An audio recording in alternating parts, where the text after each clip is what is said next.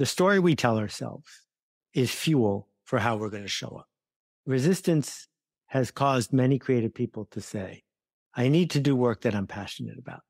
And as a result, they can phone it in when it's something that feels like work or that exposes them to fear. It leads to a sense of entitlement. I don't think it's useful fuel.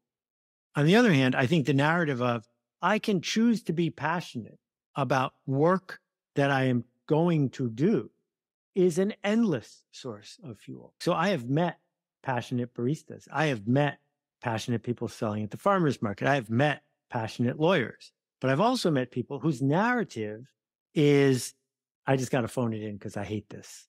They're both doing the same job. But one has a better source of fuel than the other one. I think over time, we tell ourselves a story that helps us feel like we've found our footing.